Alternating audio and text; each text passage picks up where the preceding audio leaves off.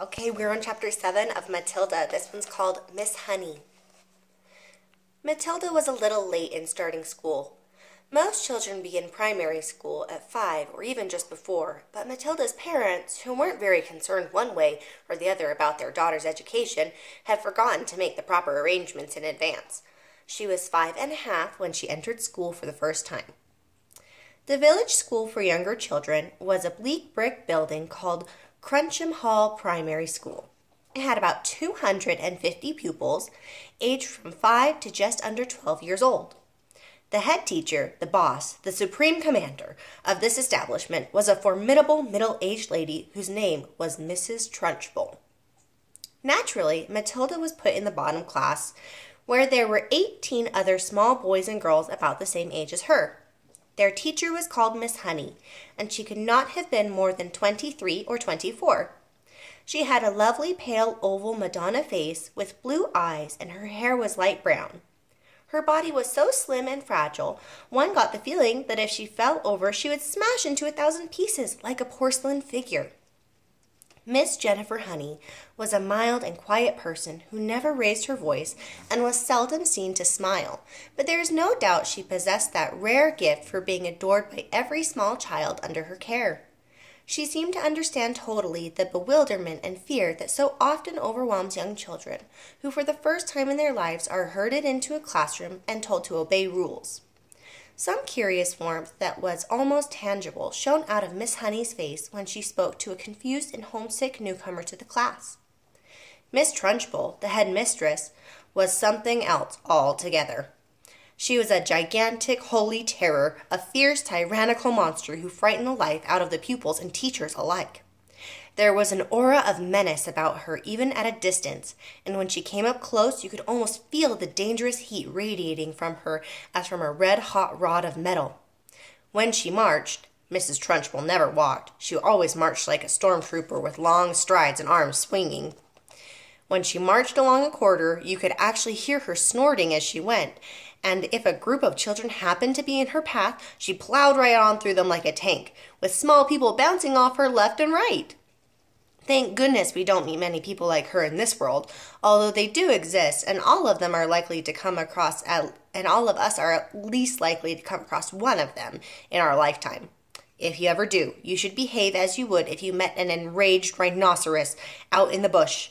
Climb up to the nearest tree and stay there until it has gone away. This woman, in all her eccentricities and in her appearance, is almost impossible to describe, but I shall make some attempt to do so later on. Let us leave her for the moment and go back to Matilda and her first day in Miss Honey's class. After the usual business of going through all the names of the children, Miss Honey handed out a brand new exercise book to each pupil. "You have all brought your own pencils, I hope," she said. "Here's Miss Honey." She is handing out all the books to the new kiddos in her, it looks like a kindergarten class because she's only 5½. "Yes, Miss Honey," they chanted. "Good. Now this is the very first day of school for each one of you. It is the beginning of at least 11 long years of schooling that all of you are going to have to go through. And 6 of those years will be spent right here at Cruncham Hall, where, as you know, your head mistress is Miss Trunchbull. Let me, for your own good, tell you something about Miss Trunchbull. She insists upon strict discipline throughout the school, and if you take my advice, you will do your very best to behave yourselves in her presence. Never argue with her. Never answer her back. Always do as she says. If you get on the wrong side of Miss Trunchbull, she can liquidize you like a carrot in a kitchen blender. It's nothing to laugh about, Lavender. Take that grin off your face. All of you will be wise to remember that Miss Trunchbull deals very, very severely with anyone who gets out of line in this school. Have you got the message?" "Yes, Miss Honey," chirruped 18 eager little voices. "I myself," Miss Honey went on, "want to help you learn as much as possible while you are in this class. That is because I know it will make things easier for you later on. For example, by the end of this week, I shall expect every one of you to know the 2 times tables by heart. And in a year's time, I hope you'll be able to know all the multiplication tables up to 12. It will help you enormously if you do. Now then, do any of you happen to have learnt the 2 times tables already?" Matilda put her hand up. She was the only one. here's Matilda. She's got her hand up. This kind of has two pictures. So here's Matilda sitting in her seat with the kids around her. She's got her hand up. And here's Miss Honey. It looks like she might be looking at her and might call on her. Let's find out what Miss Honey says. Miss Honey looked carefully at the tiny girl with dark hair and a round, serious face sitting in the second row. "Wonderful," she said. "Please stand up and recite as much of it as you can." Matilda stood up and began to say the 2 times tables. When she got to twice 12 is 24, she didn't stop.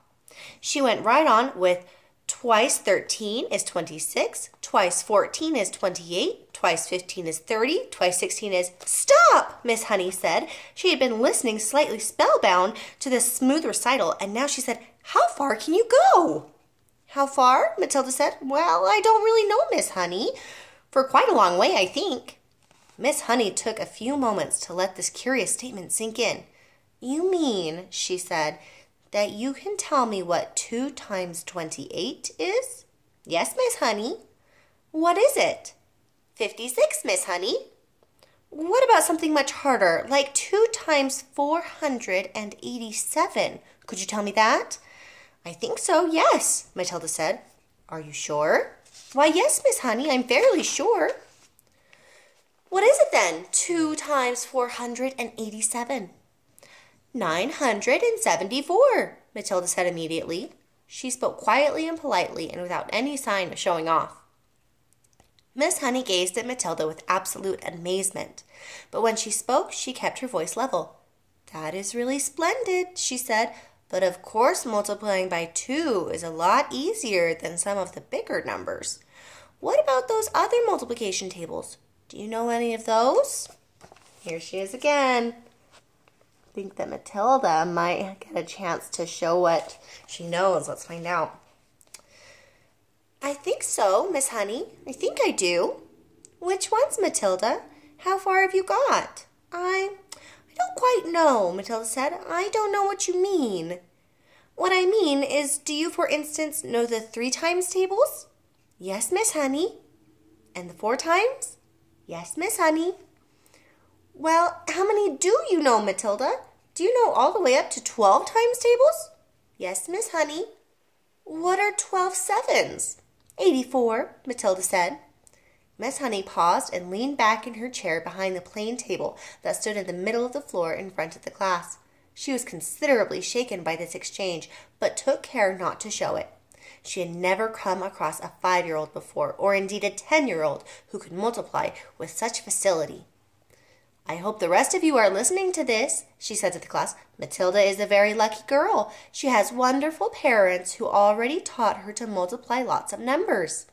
"Was it your mother, Matilda, who taught you?" "No, Miss Honey, it wasn't." "You must have a great father, then. He must be a brilliant teacher." "No, Miss Honey," Matilda said quietly. "My father did not teach me." "You mean you taught yourself?" "I don't quite know," Matilda said truthfully. "It's just that I don't find it very difficult to multiply one number by another." Miss Honey took a deep breath and let it out slowly.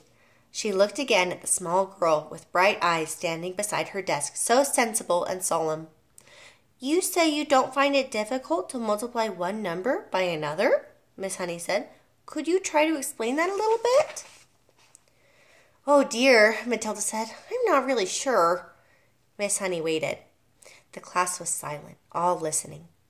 "For instance," Miss Honey said, "if I asked you to multiply 14 by 19, no, that's too difficult." "It's 266, Matilda said softly. Miss Honey stared at her. Then she picked up a pencil and quickly worked out the sum on a piece of paper. "What did you say it was?" she said, looking up. 266, Matilda said. Miss Honey put down her pencil and removed her spectacles and began to polish the lenses with a piece of tissue. The class remained quiet, watching her and waiting for what was coming next.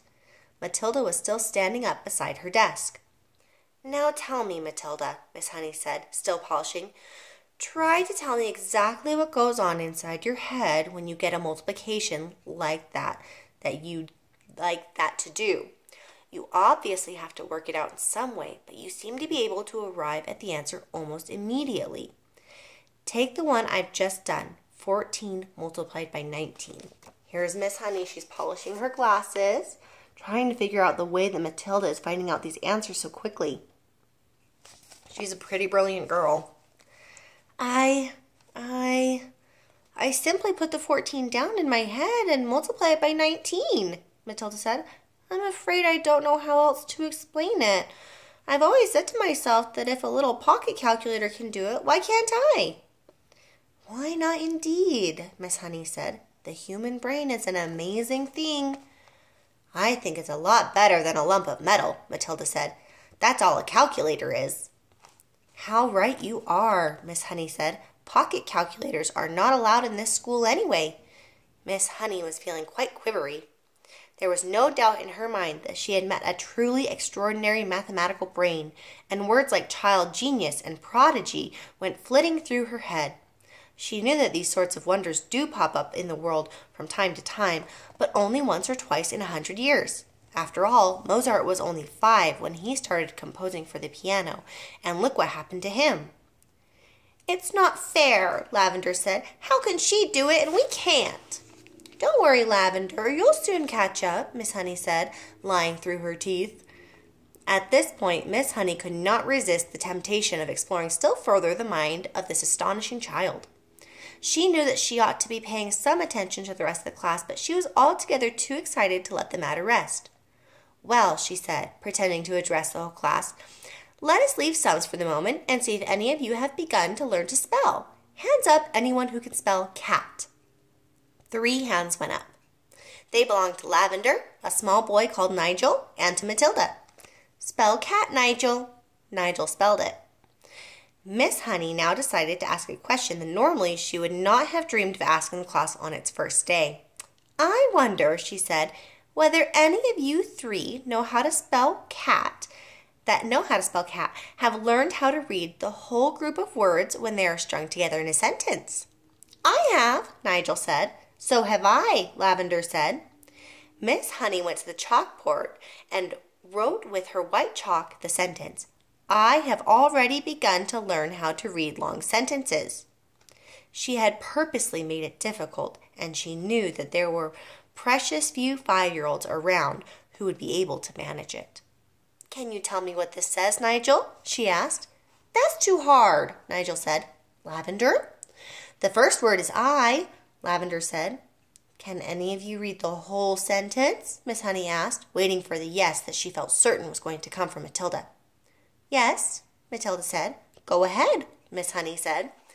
Matilda read the sentence without any hesitation at all. That really is very good indeed, Miss Honey said, making the understatement of her life. How much can you read, Matilda? I think I can read most things, Miss Honey, Matilda said, although I'm afraid I can't always understand the meanings. Miss Honey got to her feet and walked smartly out of the room, but was back in 30 seconds carrying a thick book. She opened it at random and placed it on Matilda's desk. This is a book of humorous poetry, she said. See if you can read that one aloud. Smoothly, without a pause, and at a nice speed, Matilda began to read. Now I'm going to show you guys this poem. Remember, she's 5, and there are some very tricky words in here. I'm going to try my best to read it. Here we go. An epicure dined at Crewe, found a rather large mouse in his stew. Cried the waiter, don't shout, and wave it about, or the rest will be wanting one too. Several children saw the funny side of the rhyme and laughed. Miss Honey said, do you know what an epicure is, Matilda? It is someone who is dainty with his eating, Matilda said. That is correct, Miss Honey said. And do you know what happened? Do you know what happened to know what that particular type of poetry is called? It's called a limerick, Matilda said. That's a lovely one. It's so funny. Here's Matilda in her big book full of limericks. It's a famous one, Miss Honey said, picking up the book and returning to her table in front of the class. A witty limerick is very hard to write, she added. They look easy, but they most certainly are not. I know, Matilda said. I've tried quite a few times, but mine are never any good." "You have you?" Miss Honey said, more startled than ever. "Well, Matilda, I would very much like to hear one of those limericks you say you've written. Could you try to remember one for us?" "Well," Matilda said, hesitating, "I've actually been trying to make one up about you, Miss Honey, while we've been sitting here." "About me?" Miss Honey cried. "Well, we've certainly got to hear that one, haven't we?" "I don't think I want to say it, Miss Honey." "Please tell it," Miss Honey said. "I promise I won't mind." "I think you will, Miss Honey, because I have to use your first name to make things rhyme, and that's why I don't want to say it." "How do you know my first name?" Miss Honey asked. "I heard another teacher calling you by it just before we came in," Matilda said. "She called you Jenny." "I insist upon hearing this limerick," Miss Honey said, smiling one of her rare smiles. "Stand up and recite it." Reluctantly, Matilda stood up, and very slowly, very nervously, she recited her limerick. "The thing we all ask about Jenny is, surely there cannot be many young girls in the place with so lovely a face. The answer to that is, not any." The whole of Miss Honey's pale and pleasant face blushed a brilliant scarlet. Then once again she smiled. It was a much broader one this time, a smile full of pure pleasure. "Why, thank you, Matilda," she said, still smiling. "Although it is not true, it is really a very good limerick. Oh dear, I must try to remember that one." Here's Miss Honey. I think she got a little embarrassed. It was such a good limerick. From the third row of desks, Lavender said, "It's good. I like it." "It's true as well," a small boy called Rupert said. "Of course it's true," Nigel said. Already the whole class had begun to warm towards Miss Honey, although as yet she had hardly taken any notice of them, except Matilda. "Who taught you to read, Matilda?" Miss Honey asked. "I just sort of taught myself, Miss Honey." "And have you read any books all by yourself? Any children's books, I mean?" "Oh, we know that she's read a lot of books." "I've read all the ones that are in the public library in the High Street, Miss Honey." "And did you like them?" "I liked some of them very much indeed," Matilda said, "but I thought others were fairly dull." "Tell me the one that you liked." "I liked the Lion, the Witch, and the Wardrobe," Matilda said. "I think Mr. C.S. Lewis is a very good writer, but he has one failing. There are no funny bits in his book." "You are right there," Miss Honey said. "There aren't as many funny bits in Mr. Tolkien either," Matilda said. "All right, let's pause right here.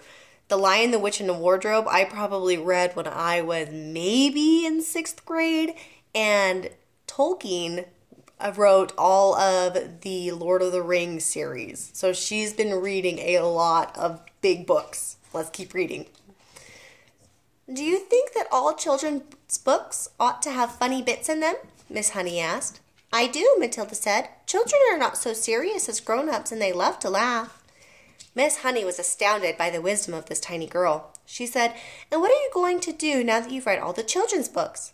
"I am reading other books," Matilda said.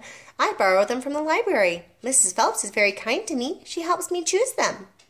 Miss Honey was leaning far forward over her work table and gazing in wonder at the child. She had completely forgotten now about the rest of the class. "What other books?" she murmured. "I'm very fond of Charles Dickens," Matilda said. "He makes me laugh a lot, especially Mr. Pickwick." At that moment, the bell in the corridor sounded for the end of the class. All right, tomorrow we are going to read The Trunchbull. I think you guys will like this. Okay, I will see you guys tomorrow for Chapter 8. Bye.